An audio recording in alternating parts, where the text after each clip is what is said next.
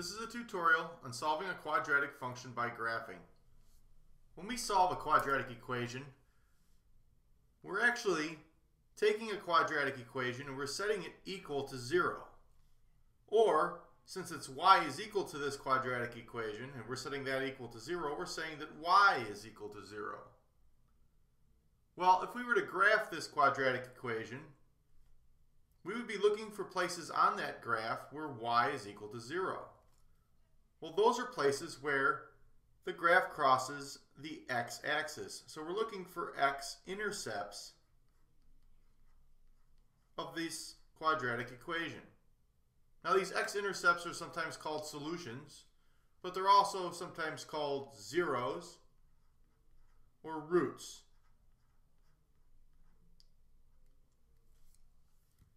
Now, quadratic equations can have two solutions, one solution, or zero solutions.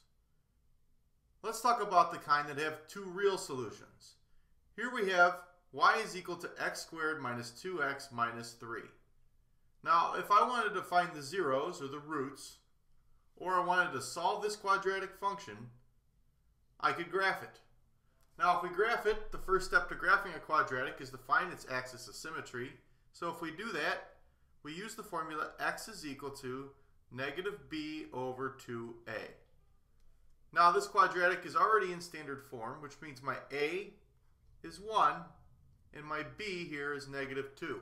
So if I plug that in, I'll have a negative 2 over 2 times 1. This is equal to just 1, so our axis of symmetry then is the line x is equal to 1. Now that I have my axis of symmetry, my next step is to find my vertex, and I find that by plugging my x value of my axis of symmetry back into my original quadratic equation. If I do that, I'll have y is equal to 1 squared minus 2 times 1 minus 3. Now 1 squared is 1, and minus 2 times 1 is minus 2, and then minus 3 again. We have the y-coordinate of 1 minus 2 is negative 1, minus 3 again would be negative 4. So our vertex is the point 1, negative 4. Now lastly, we need one more point to graph this quadratic. I'm going to pick the y-intercept because that's easy to solve for. That occurs when x is equal to 0. So if I plug that back into our quadratic, we'll have y is equal to 0 squared minus 2 times 0 minus 3. Now 0 squared is 0, and negative 2 times 0 is 0. So our y-coordinate is just negative 3. So we have the point 0, negative 3. So let's plot all this. First we'll do our axis of symmetry here. It's the line x is equal to 1, and it'll look something like this.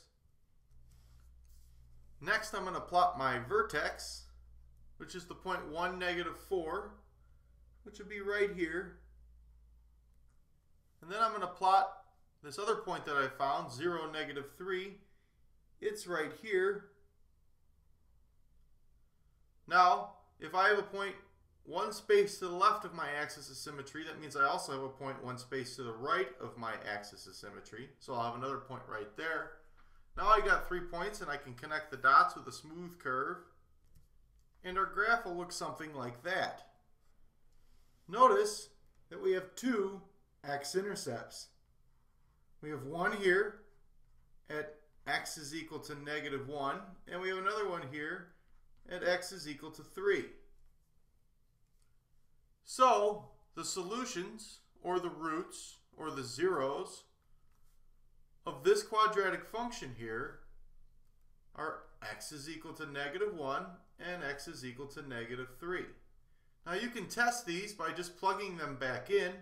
I'll test the first one here, x is equal to negative 1.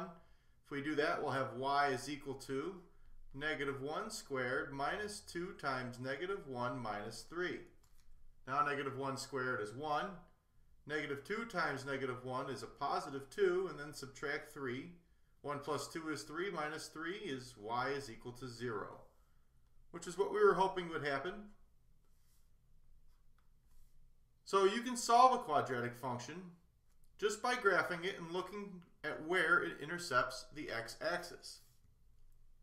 Now let's try solving a quadratic function that has only one real solution, or root, or 0. Here we have y is equal to x squared plus 4x plus 4. Now we're going to follow the same steps. We're going to graph this. So first we're going to find its axis of symmetry. We're going to use the formula x is equal to negative b over 2a, where b is 4 and our a is 1. Now if we plug that in, we'll have a negative 4 over 2 times 1. So a negative 4 over 2, or our axis of symmetry is x is equal to negative 2. Now that we found our axis of symmetry, our vertex lies on that line, which means it has an x-coordinate of negative 2. So we'll plug in negative 2 back into our quadratic to find the y-coordinate of our vertex. So we'll have y is equal to negative 2 squared plus 4 times negative 2 plus 4. Now negative 2 squared will be 4. 4 times negative 2 is a negative 8, and then plus 4, we get y is equal to 0.